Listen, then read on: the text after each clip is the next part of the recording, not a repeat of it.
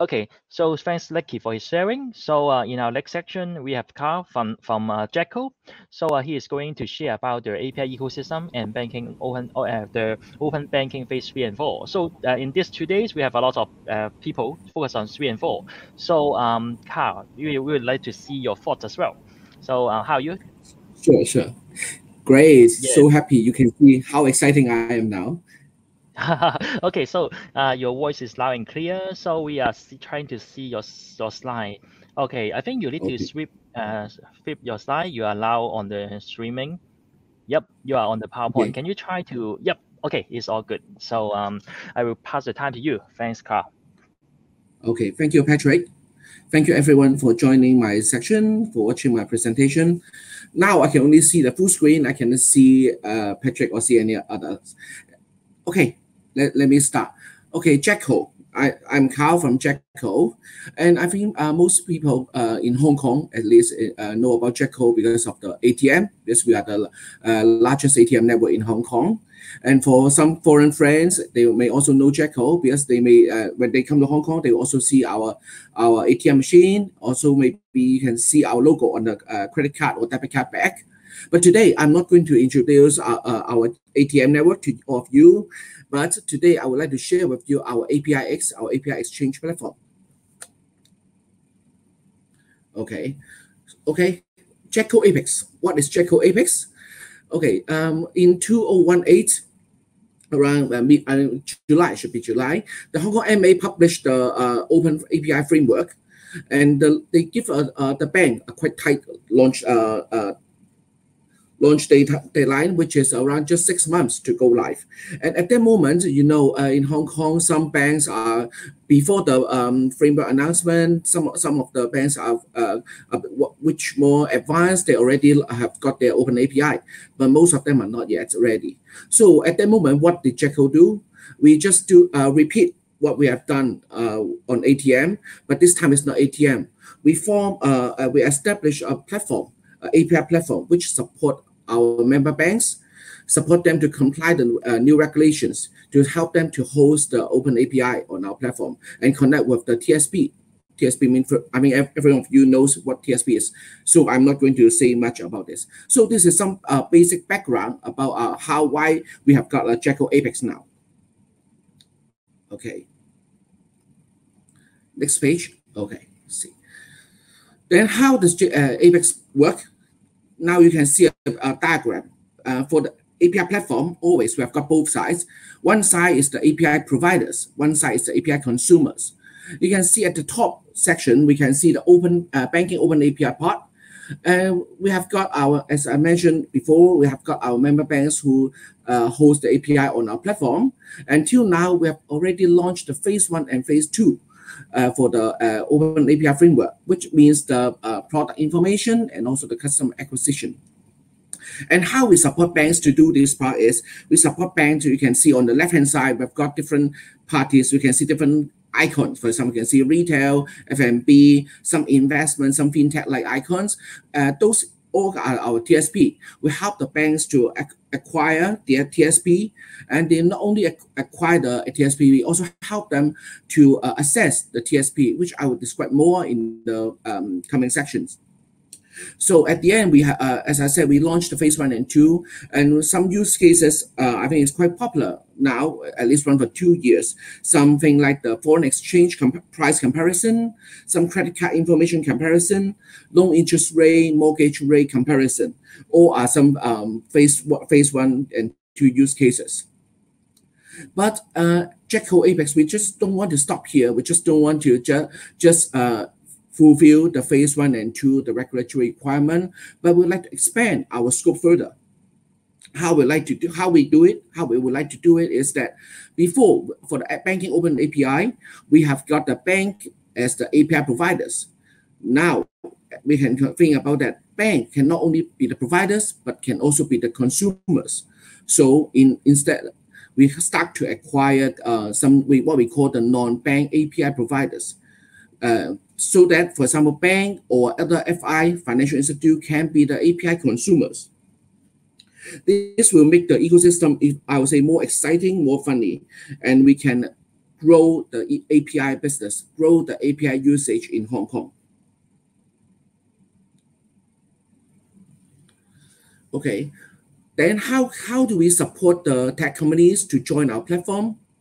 Okay, there are two sides, two main ways, as I mentioned, one providers, one consumers. First of all, for those companies, they would like to be our TSP to join the banking open API. What we provide to them is we provide them a sandbox environment to do the testing.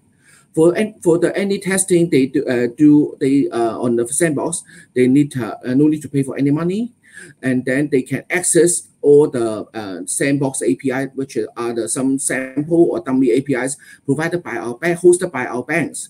They can test with their apps, test whether those APIs, the result is good, the API is useful to them.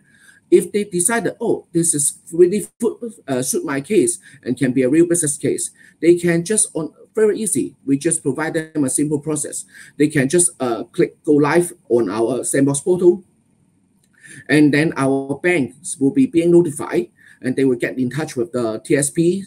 And if they can, because in Hong Kong, I just want to mention a bit more. In Hong Kong, we are not our banking open API framework is not government driven, but business driven.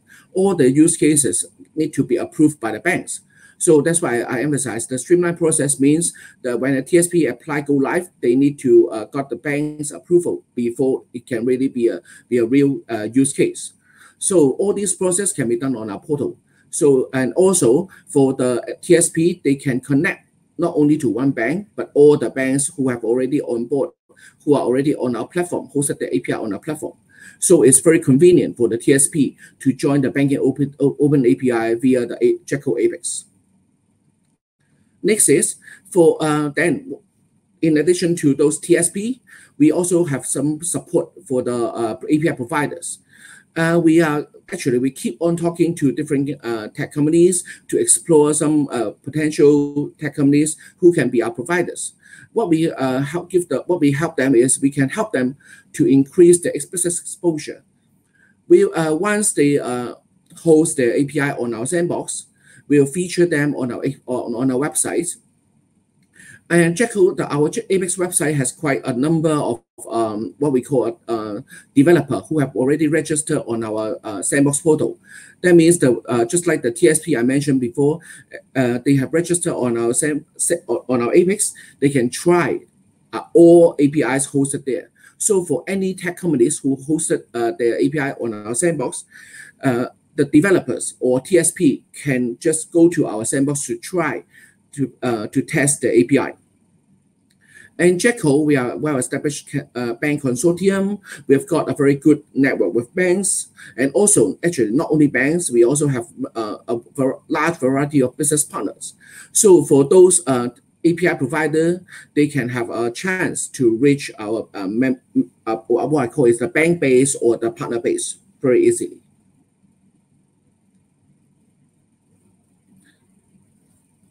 Okay, the third point is we provide a use case cultivation opportunities because we all have frequent discussion or meetings with our bank partners or other potential partners. So if we spot out any potential use cases with any API providers or TSP, we'll invite them to have maybe a direct dialogue or have sometime we call the POC opportunities with them to test out their use case, whether it can really apply in the real market. So this is very convenient for them. The last point is very important. I think JETCO is quite exclusive in this part because not many platform they can do the assessment and also the onboarding, both the assessment and hosting. But JETCO we do so. We help we help the banks or any API providers to perform the assessments to both API providers and consumers on the Apex. Why we need to do so is that, of course, the first part, one thing is the banking open API that JETCO will help the bank to do the common baseline, the assessment to assess the TSP. But for this case, for here, the scope is much more greater, not only for the banking open API, but even for our non-bank API providers. We'll also assess them because we need to make sure we need to provide a secure and controlled environment for anyone, for innovation. We need to make sure all the API providers are really, what I will not say qualified, but for example, safe, secure, and then business-wise, they are okay to be connected with other potential consumers. And for the consumers, we need to make sure that they are, just like the TSP, they are capable, they are security, and will not bring any potential risk to the providers as well. So we do the assessment for both providers and consumers. This is quite unique for JETCO. At the end, what we like to do is we like to build an open API ecosystem. We would don't want to limit by some traditional relationship. For example, people must think that lending must be related to banking, or banking must be related to investment, something like that. We would like to just group all the different kind of API providers, API consumers here, and then we just provide them interaction, the opportunity for interact. At the end, we'll create different kind of use cases, some use cases that no one will think about it before. This is what our objective is.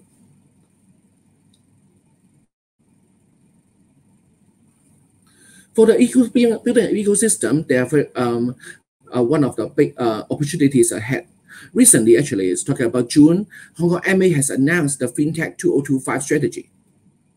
And one of the key focus, or I should say the first focus, is that all banks to go FinTech. They would like to promote, actually, they're promoting for several years since the Banking Open API, but they will continue to promote to encourage all the banks to go FinTech, to adopt the FinTech, different kind of FinTech solutions. They will encourage banks to fully digitalize their operations from front end to back end. As a customers, we can just use the bank service, but we don't know that some banks, because all the services are established for a long time, so what we cannot feel the back end. For example, we know that some operation it can be finished by say 5 days, but actually it can be done much faster with the help of the FinTech. So this is also what Hong Kong MA want to drive. And then we would like to, the Hong Kong MA would like to identify some areas which are underdeveloped, and then they will provide some certain support. Then you can see lots of terms here: customer acquisition, KYC, cybersecurity, chatbot, many. And these all are some FinTech area, some business opportunities that we can help, or you can help the bank to achieve their FinTech strategy. So we hope you can, for example, if you have any great idea, you have any great solution, please feel free to talk to us, and we can try to help to line up some opportunities with banks.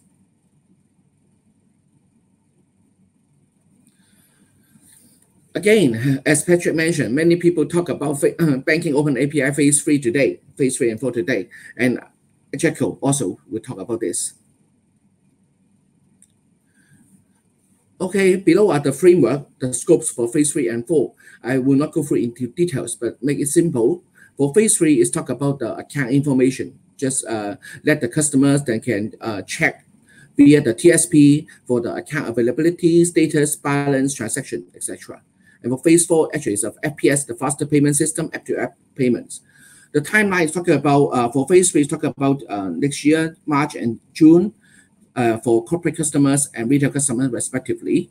And for Phase 4, is end of this year. So that's quite rushed. For JETCO, okay, for JETCO, we will not much involved in Phase 4, but in Phase 3, we will be heavily involved. Below is a diagram showing how JETCO, it works with the JETCO Apex for the Phase 3 cases. This is very typical cases. They can fit in any, say, more than say 80% of the scenarios where the customers, they can access their bank account information via TSP. Of course, need to have the customer consent being granted before. You can see the JETCO Apex, our characteristic or our great advantage is that on the right-hand side, we've got lots of banks there. So for any TSP, if they connect to Apex, they only need to do one connection setup. They only need to do one TSP assessment, and they can have the chance to access different, I would say multiple banks, at least more than one bank. And recall or remind that all the collaboration need to have the bank approval, because our use case, the phase 3 use case in Hong Kong, need to have the bank approval. So also for banks, they also have a great advantage for onboarding JETCO, because they have the chart. Because as I mentioned, for TSP it's very convenient. So for JETCO, it's easier to attract the TSP, because if they connect to the bank one by one separately, they need to talk. They have multiple dialogues, multiple negotiations, multiple connection setup, very complicated. So we just streamline the whole process. We just make the TSP, the life much easier, and also same as the banks.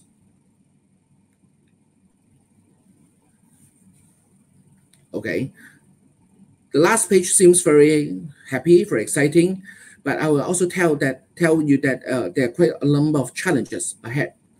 As I mentioned before, unlike Hong Kong or Europe, Hong Kong's open banking use cases are not government driven, but business driven. If you are really interested, you would like to be a TSP, below are some points, some challenges you need to know before that. First of all, cost versus benefits. The use cases must be, or at least should be, beneficial to banks, because a bank is the one who approve the collaboration. They're the one to approve the use, whether they allow you to connect to the phase 3 APIs. So you need to have something to attract them, to persuade them that, oh, it's worth to do the collaboration with you. So what you need to offer, for example, you can bring them incremental business. Your solution or your collaboration can help them to increase the customer stickiness. You can enhance their process, or it is one of the regulatory requirements. So that's why they need to spend money, but they need to do the fulfillment. So this one is important. So before you would like to talk to a bank, you need to think about whether you have got such benefits to the banks. The second point is the customer data. Okay, this part, phase 3, unlike phase 1 and 2, it involves customer data, and especially their bank data, which seems very, I would say, highly secure to most people. They care about this very much.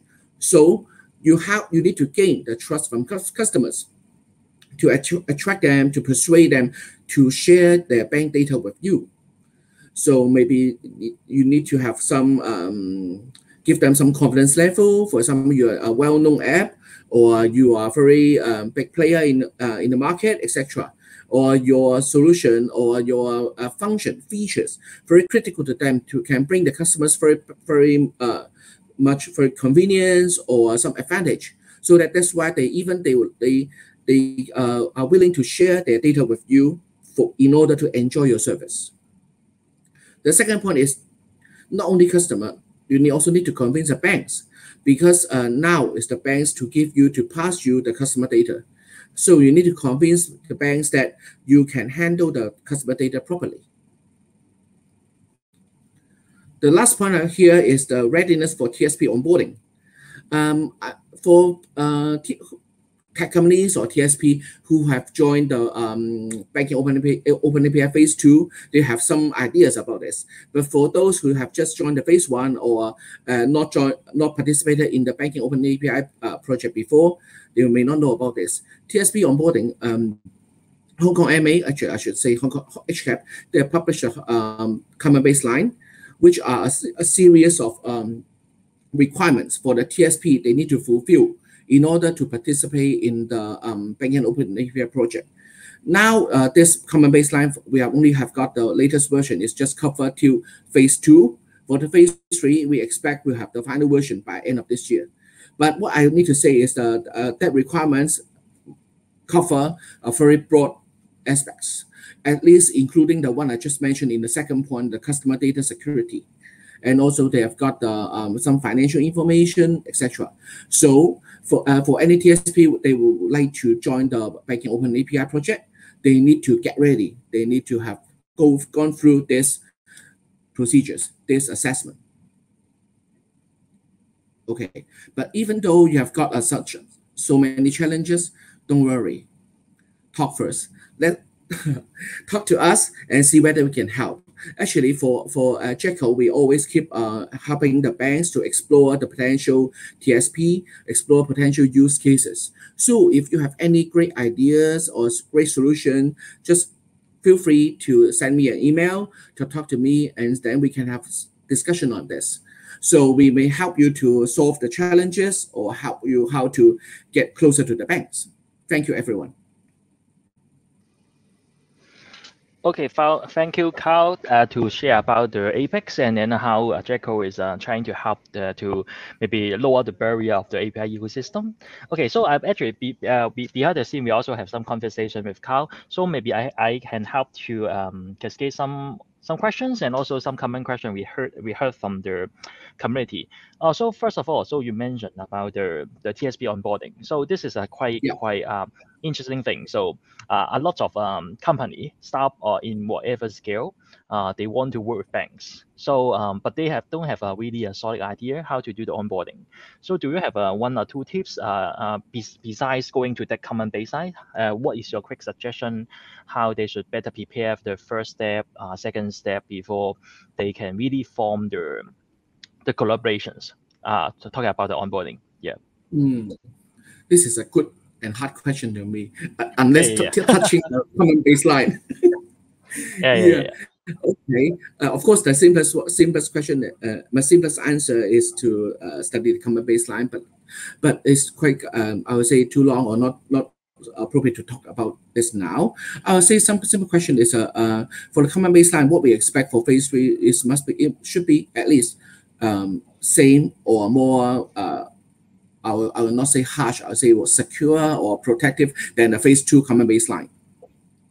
So some key things for the common baseline are some different kind of security, like the cyber security threats, like the customer data protection, and also some of them can be handled or helped by the some technical solution. But for example, I would say one part is very important is the policy. One of the requirement for the common baseline is different kind of policies. For example, your company need to have the data security policy, have the how to handle data, how to secure. So you need to have this kind of policy at least. Even your small companies, maybe that the same people are taking about several roles, but at least you need to have this policy to control. For example, at least we have got a people to look after this, to have and maybe the same people look after that. But at least you need to tell the banks or tell the assessor all these aspects are being covered in your company with some standard procedures. I think this is important. Because this one, this part, Oh, sorry for the interrupt. Okay, so I just want to echo. Yeah, I think yes, this is one of the things that maybe I also try to help to highlight because there's a lot of company want to be that, but they may need to assess whether they are in the suitable stage because there may be a lot of maybe as Carl said, operation not only technical but how your team to support the bank expected policy, etc. So I think this is one point. So another point that maybe I also want to try to ask Carl is that okay, so talking about the onboarding, so it seems that JETCO have something to help those onboarding scan or basic validation. So how exactly it works? Because you're actually working a lot of member banks. So do that those company need to go through that 2-step or actually you are one of the stepping stone that once you get through JETCO platform, and then it's just easier to talk to the other member bank. So to see how their actual validation work. Yeah. Oh, okay. I would say you mean it's about the also about the banking open API framework, right? So for the phase 3 or phase 2, whatever. Okay, yeah. For this one, for example, if for any TSP they would like to apply or go live, for example, now it's phase 2. For example, any company they would like to collaborate with one bank on the phase 2 banking open API framework. Then they just on our platform. They will first of all, as I mentioned in my slide, they can do some testing on the sandbox, and then once they're happy with the result, they just click the go live button. Next step, very easy. The bank will receive the notification. Then, as I mentioned, for any use cases, they need to have the approval for the banks. So if the banks, for example, they have some basic idea about this company is interested, they will inform JETCO, and JETCO will help to conduct the assessment. The assessment actually, because the framework already being governed by the common baseline, so we just follow the common baseline and also pre-agreed with the banks regarding the scope, because sometimes banks may have one or two additional criteria or questions. So we just based on those criteria to check with the to assess or to check with the company, and then if they are okay, or after we get all the result, JETCO is not the one to judge, to decide. We'll pass all the full report, the assessment report, to the banks, and then the banks will make a decision. If they are fine, happy, they just click the approve, and then it will go live. So quite streamlined. Yeah, and the best thing is that they can, for example, one company, they would like to onboard, say, 5 banks, which are already on our platform. They can just click 5 times, and then we can do and they only need to do 1 time for assessment. They no need to do 5 times. So I think this is quite convenient for TSP if they would like to onboard our member banks. Okay, so in the other work, so you have to do one-time assessment, and then it becomes a supplement to multiple banks. So it helps to save part of times. Okay, so I think it's almost time for this section. So thanks again for Carl's support, and then looking forward to see you again. So thank you. See you soon. Thank you. Thank Carl.